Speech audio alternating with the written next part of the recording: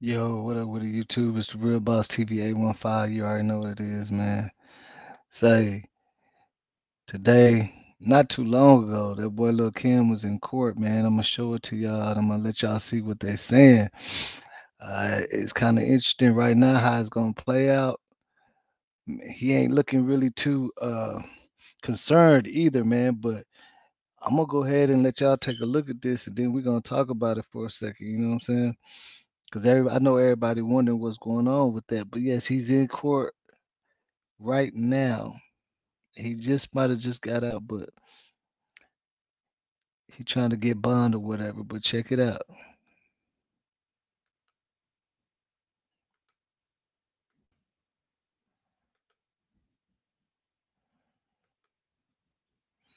Alright. With breaking news involving the murder of Takeoff, the rapper. No one has been charged, but today a man connected to the case appeared in court. Stephanie Whitfield joins us live at the criminal courthouse with the very latest. Steph.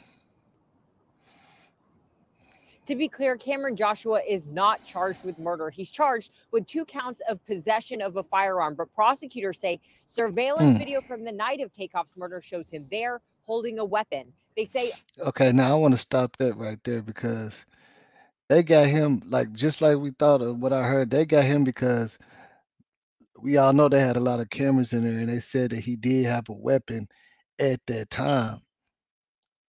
But they saying he ain't a shooter, which I don't, that lets you know that they really own it as far as it being high profile because the fact that they come back later to arrest him for having a gun, I mean, I don't know. We're gonna take a look at this. a witness confirms that too. You may remember Migos rapper Takeoff was shot and killed on November 1st in downtown Houston. He was attending a private party at the 810 Billiards and Bowling Alley.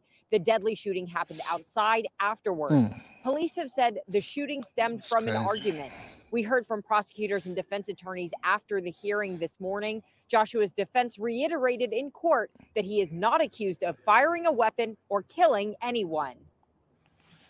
We believe Cameron Joshua has been appropriately charged in this case, and we're continuing our investigation into the death of Takeoff. If they thought he was involved in the shooting, they would have charged him with it.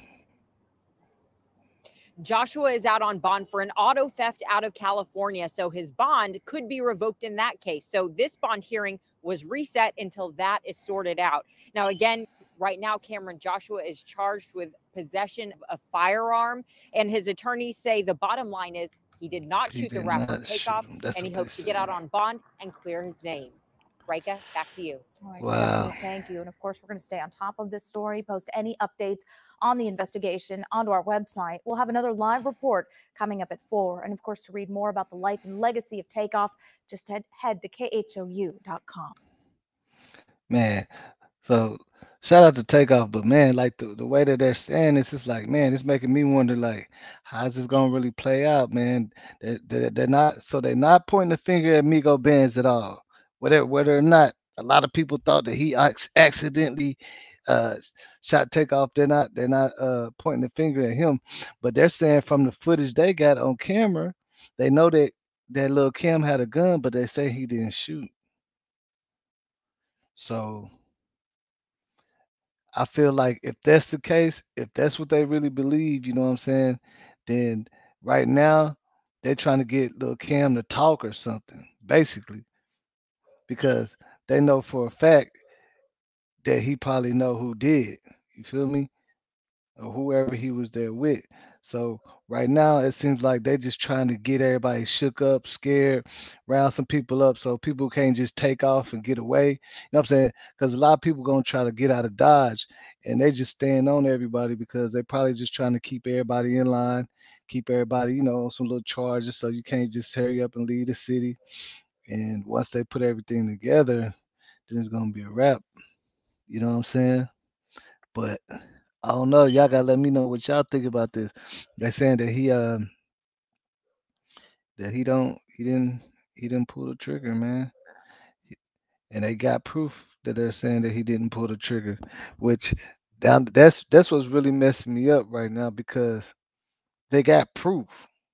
They got proof that he had a firearm, and the proof that they're using to arrest him on a firearm is also proof that he didn't shoot. If that make any sense, you know what I'm saying? So, with that being said, this could play out a lot of ways. It's not no telling who really did it. You know what I'm saying? And we really just gotta sit back and check it out and see what happens, man. I know everybody trying to get justice. Everybody want to know who did it and all that. But this case right now is starting to look like it's gonna take a little while, man. It's not gonna be. It look like it's gonna take a little while because right now the way they moving, they are really moving like they don't. I don't know. I don't know what their plan is, what they're trying to do with this one. You know what I'm saying? But most likely, I feel like they're just trying to get him caught up on some little trumped up charges, and then try to get him to go ahead and talk or say something. You feel me? That's just my honest opinion on that one, man. But that's just how the game go. But like I said, I still want to point out the fact that everybody wanted to say they feel like Migo bands. That all them rumors about Migo bands actually hitting them look like it might not be true. You know what I'm saying? Now, I don't think the ballistics came out yet. You feel me? I really don't think the ballistics came out yet. So that is something that we're gonna have to look at. But as of right now, man, it's looking like Migo Bands ain't in no trouble, and they trying to say Lil Cam ain't in no trouble. So everybody gonna have to go back to the drawing board, start looking at some stuff and see what's going on.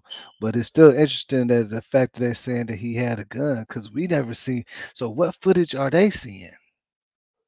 If he had a firearm, what? Because we didn't see him with a firearm. What footage are they seeing? I don't know, man. Like I said, this right here is kind of tricky because in the footage we seen, well, we know they got other footage. We know they got other footage, and the footage that we seen, we didn't see no firearm. So at what point was his firearm showing? At what point would he had it out? Did he just bring it out because he was scared for himself too, or what? Or somebody handed to him, whatever. You know what I'm saying? I don't know. Y'all just let me know what y'all think about this, man. It's the Real Boss TV 815. I'm out of here.